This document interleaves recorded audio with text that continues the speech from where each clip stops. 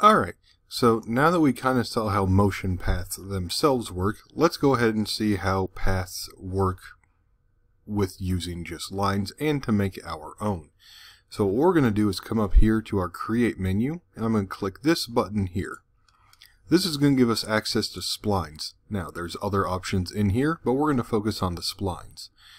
What you'll see here is a number of different basic objects and shapes. So we get things like a helix, if we wanted to make some kind of spiral. We get things like stars, simple donuts, generic ellipses, n-gons, some simple arcs, and from there we can kind of change anything we want to about these. For instance, we can select the spiral, the helix, and we can change all this information from the height to how many times we want it to spiral, differences in the different radii, just kind of whatever it is we want to do and how we want it to be. So we have this, and with these line segments and all, for the most part you'll see that they lay flat except for some specific ones like the helix. Now, if we were to get rid of all of these and instead do this in one of our other views, in this case let's say the front view, we can make the lines, and then as soon as we go back to perspective, it will draw them based on that flat axis. So using that, we can do a whole lot with this. That said, there are a few tips and tricks to make this work.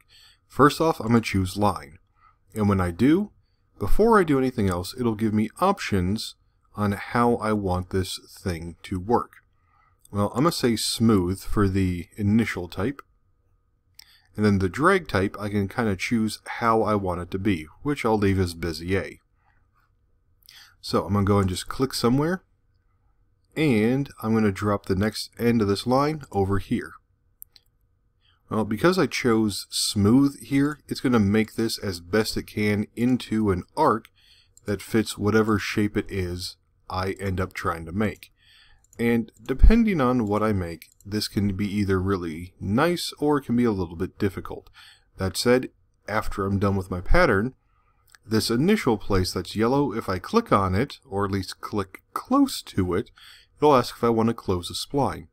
If I say no, then I'll keep going. If I say yes, it will lock it together and enclose the shape that I drew, or I guess rather clicked out, into one solid object. So I'll hit escape to get out of line, and let's go ahead and take a look at the modifiers we can do for the line itself. Well, the first thing is we have rendering, which for the most part we don't need to worry about for now. But from there, if we collapse rendering, we'll have these basic options.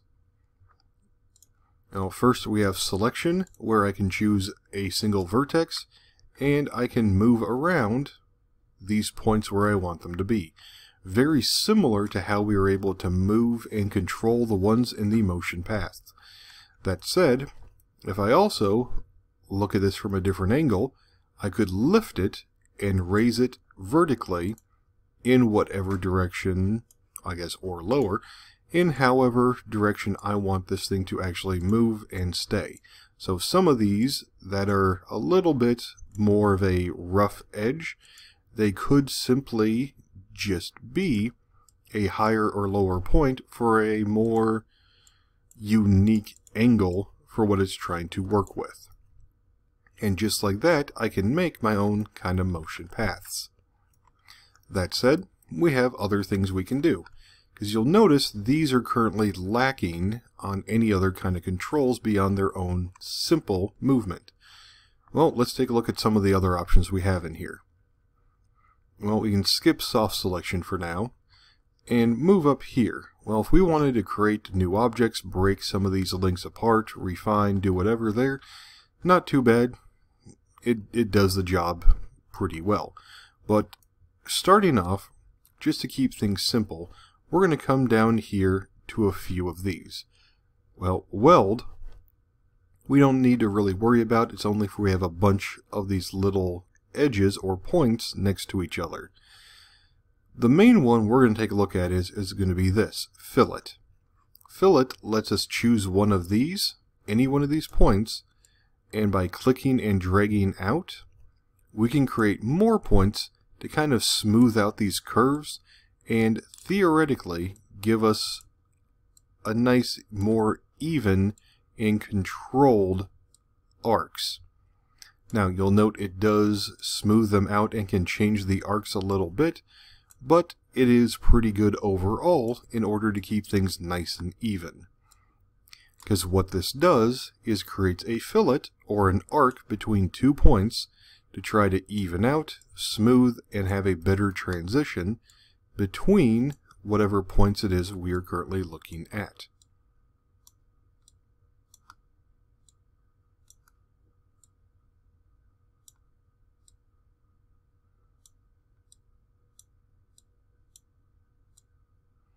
Now if you try to drag this too far, or something isn't quite right, what it can do is kind of deform it just a little bit. But in the end, we're taking the most even basic points of these arcs, these individual little segments, and creating something that's very smooth and useful. However, as we can see down here on this one, these points look like they got just a little bit messed up. So what I'm going to do is just choose this point, and on the keyboard above the arrow keys, just press delete. And in doing so,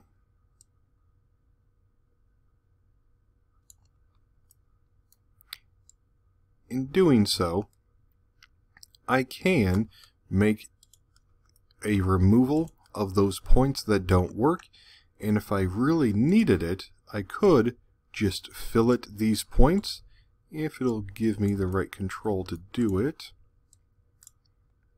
That might still be a bit of a problem.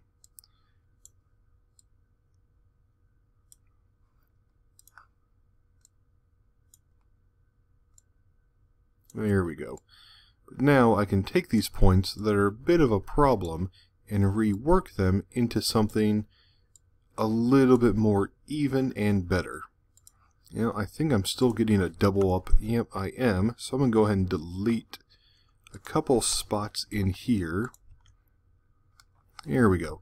To kind of smooth out and help some of those segments be a little bit better. It's still a little rough, and the angles don't help too much either. But I can go through and fix a lot of it based on a lot of these positions. So I'm going to go ahead and just fix these real quick.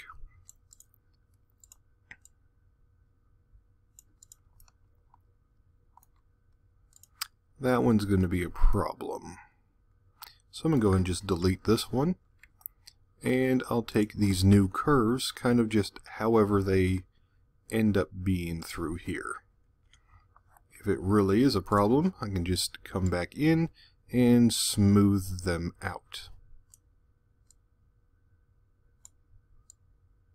That should be okay. So what can I really do with this? Well, a lot of that is going to be based heavily upon what I want to do. So just to kind of make it simple, I'm going to go ahead, go back to my objects, and I'm going to make a cone.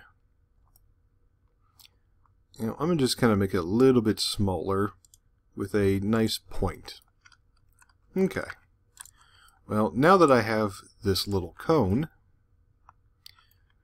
how can I make it move for this path? Well, what this really amounts to is we have this tab up here at the top called the Motion tab. This tab gives me the ability to change how I want things to control. Well, I got basic transform, which is good, but it's not exactly what we want. What we want, for at least now, is going to be this, position XYZ. What we're going to do is, with it selected here, we now have access to this, where we can assign a controller. We're going to set a constraint. And now, a constraint itself is based on what is going to control something else. So, path constraint. Pretty simple. So, path constraint, I'll say OK, and I get a new option over here. Well, right now, nothing's going to happen on this timeline because I haven't really assigned anything yet. I haven't told it that I want this line to control it. So up here, I'm going to choose Add Path. And I'm going to come over here and select the line. Neat. I'm going to click on Add Path again to be done with it, and I'm going to hit play. So it's zooming around pretty well.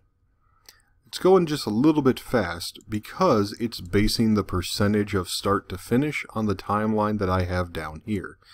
If instead I go to Time Configuration, and I'm going to choose Rescale Time, I'm going to set my end time to be, say, 200 seconds. Or, 200 frames. Which is going to be roughly 15 seconds. That is incorrect. That's going to be roughly 7 seconds. So I'll say OK.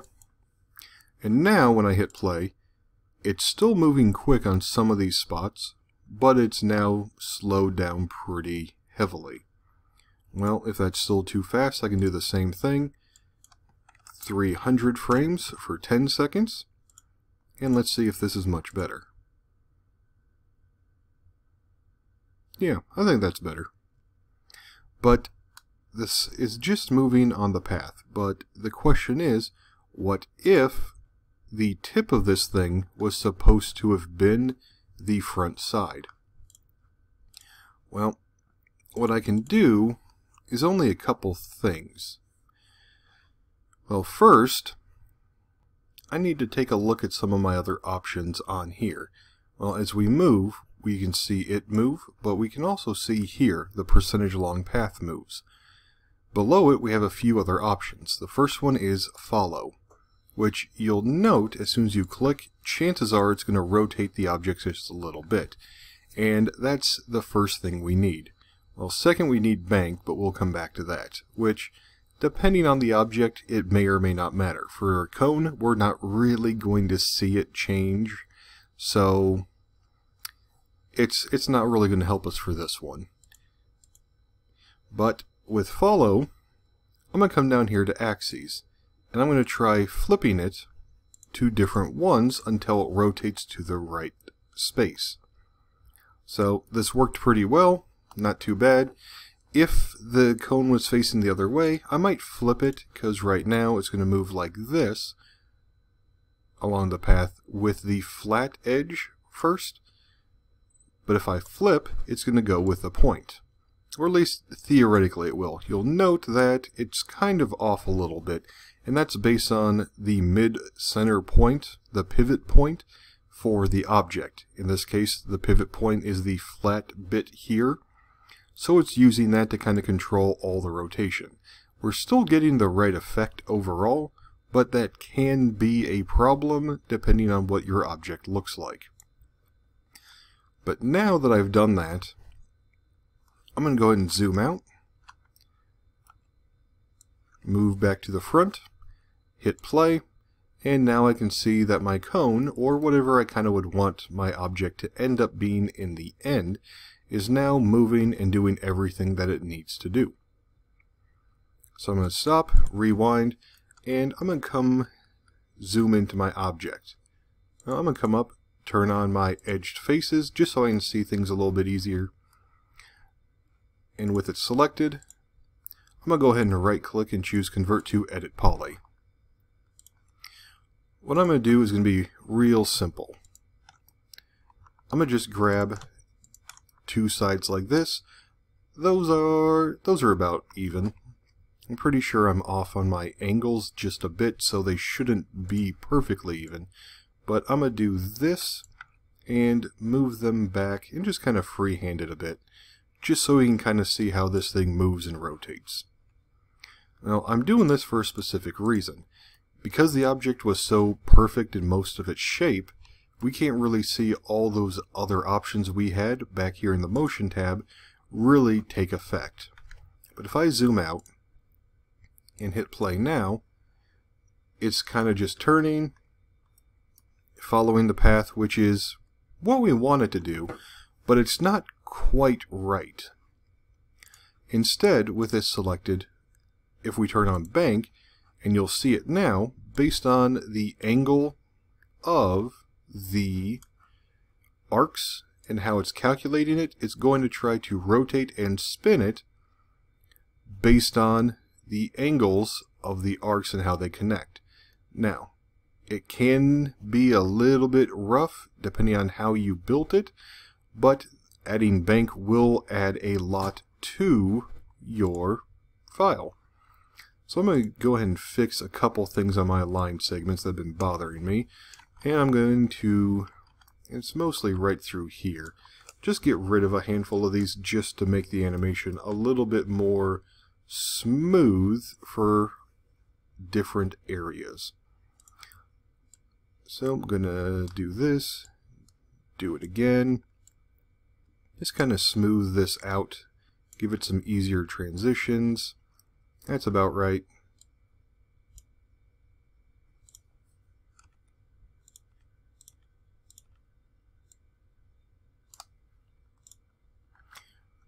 And I'll just make it a little bit tighter.